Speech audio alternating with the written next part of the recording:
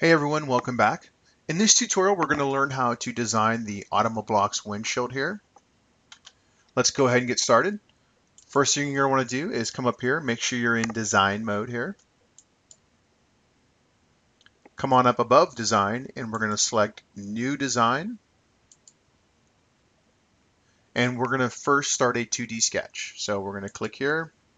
I like to select the XY plane. All right, so the first thing we're going to want to do is to come up here to create and grab our line tool. And we're just going to start at our origin here and drag a flat line along our x-axis about, we're going to type in 3.04, hit enter. Okay, and we're going to sort of zoom out here so you guys can see a little better. All right, and now the next thing you're going to want to do is you're going to start using the arc tool. So you're going to come up to create and select a 3-point arc.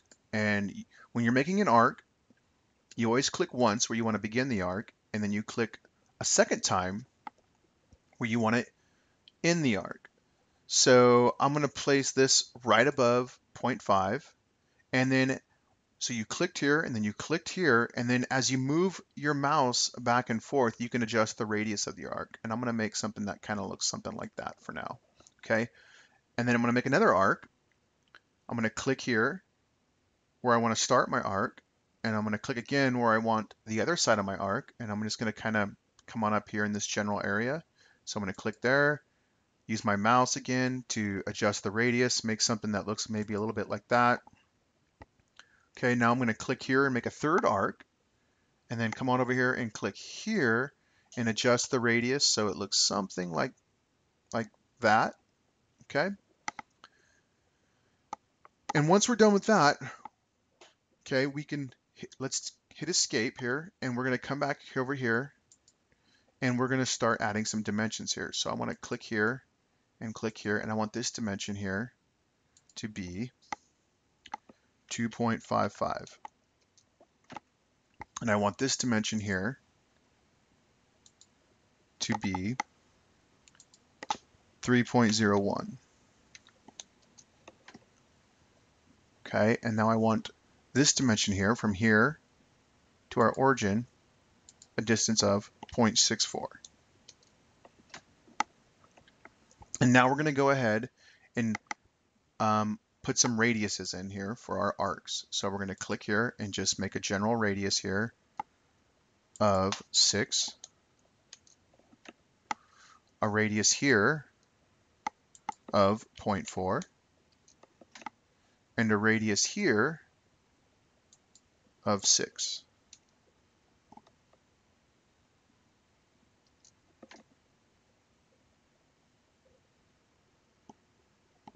And I need to add one more dimension. I'm going to click here and click here, and I want that distance to be 1. All right, I'm going to move this dimension up just so it's out of the way.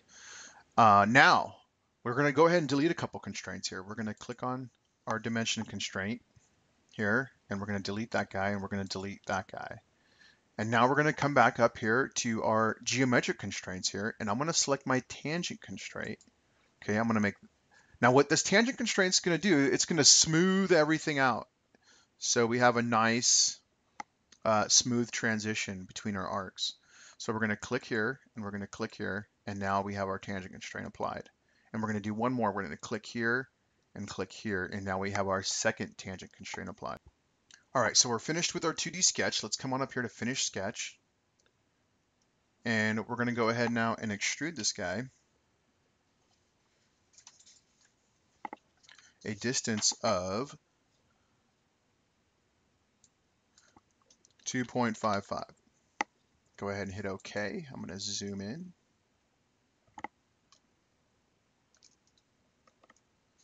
And now we're going to add some fillets here, some 3D fillets. So we're going to come on up here to our tools, and we're going to click on our 3D fillet line. We're going to click there. I'm going to come on over here, click there, and I'm going to make that 0.5 fillet. All right. And if you didn't get fillets, go ahead and hit OK. If you don't see your fillets, well, the reason is because you didn't apply those tangent constraints. So you need to go back into your sketch.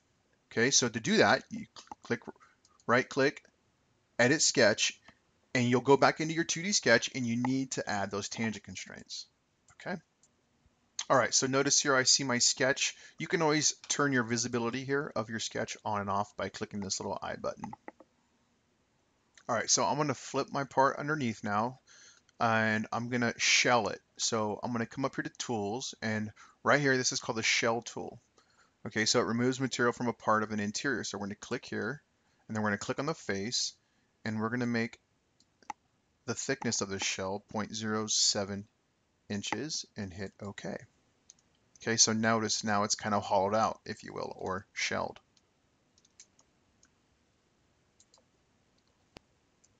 All right, so now we want to go ahead and add a plane, sort of a custom plane that's offset. So we're going to come on up here to where you see construct, and we're going to go to offset plane, and we're going to want to offset it from this edge or bottom of our part. So we're going to click there, and we're going to offset it a distance of 0.67.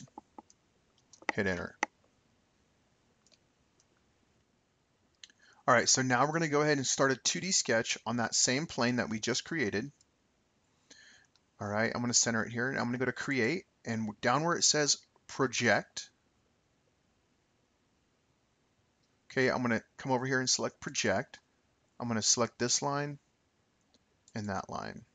Hit OK. And now I'm going to come back up here and grab my rectangle tool. I'm going to create a 2-point rectangle, and I'm just going to kind of drag it out in this sort of general vicinity. Okay, I'm going to come back up now to my sketch dimension tool, and I want to center and dimension this rectangle. So from this edge to this edge, I want it to be 2.26. And then from this edge to this edge, I want it to be 0.29 inches. And then from this edge to our other projected edge, we want that distance to be 2.22. And then from this edge to this edge, we want that distance to be 0.68. Enter. All right, so we have our square here where we want it. Now we just got to come back and add a couple 2D fillets. So we're going to click here, here, and we're going to change that so our radius is 0.15, and we're going to continue going around the side of our square here and add the rest of those 2D fillets. Go ahead and hit enter. All right, so now we're going to go ahead and offset this line. So we're going to come up here to modify, select offset, and we're going to drag it in a distance of 0.05. Hit enter.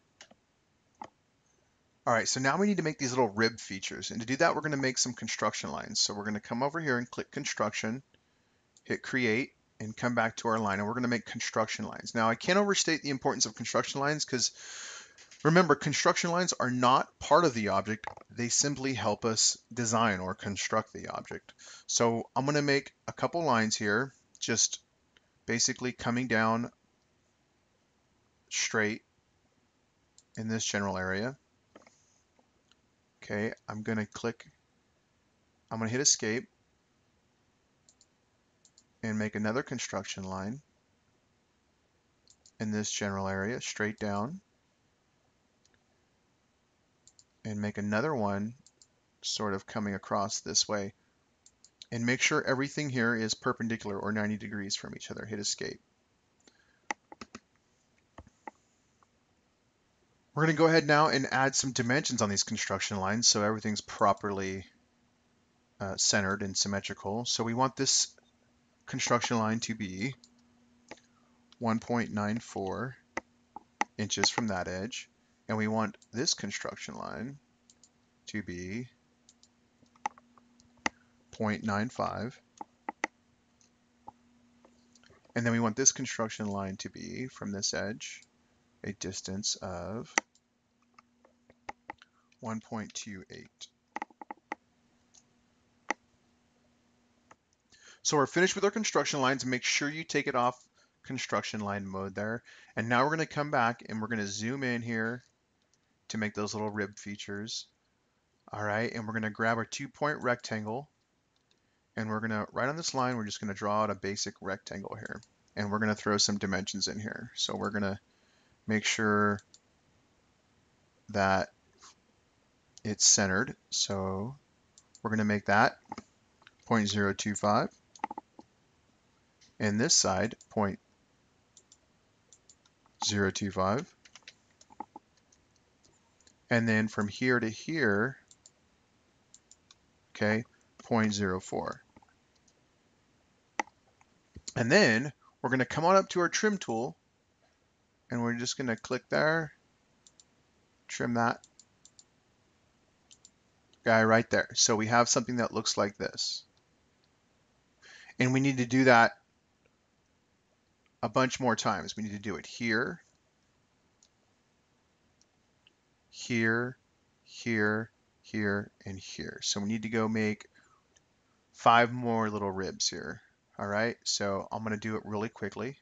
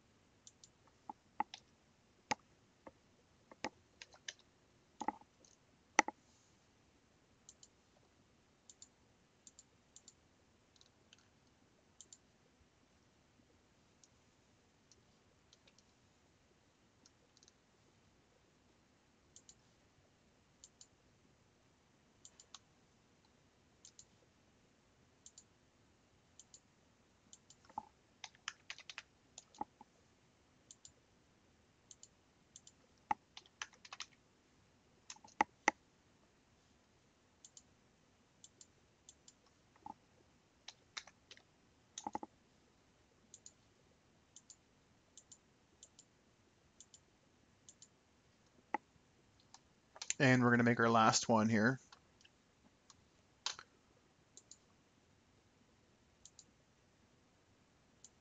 And there's a lot of different ways you can do this. I'm kind of keeping it fairly simple and straightforward. Okay, so it's a little easier to follow.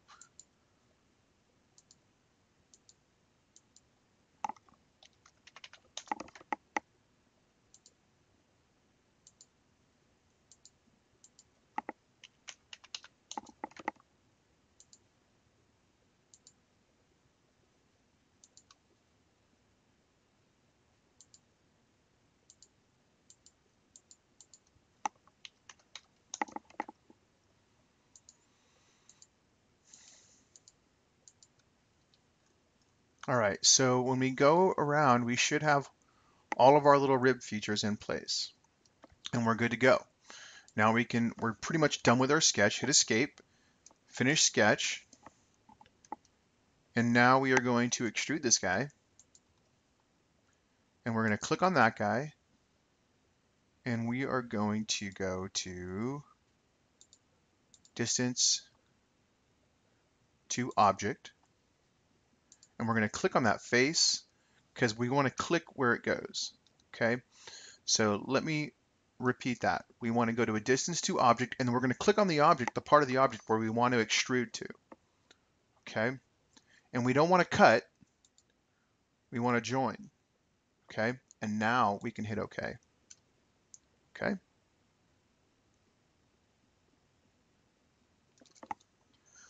So the last thing we're going to want to do now is to give it a material. So let's come on over to design, come down to render, click here under render, and we're going to search for plastic. We're going to look for polycarbonate clear. We're going to drag that to it, and then we're going to right click over here on polycarbonate clear, and we're going to edit. And we can give it a cool green color. Let's see how that looks. Hit done. Okay, maybe not. Let's try it again. Let's just actually click right there. It's a little dark. Move it around, play with it, see what you can do. Okay, that looks pretty good to me. I'm going to go ahead and hit close. And that's it for this tutorial. Thanks for watching. We'll see you next time.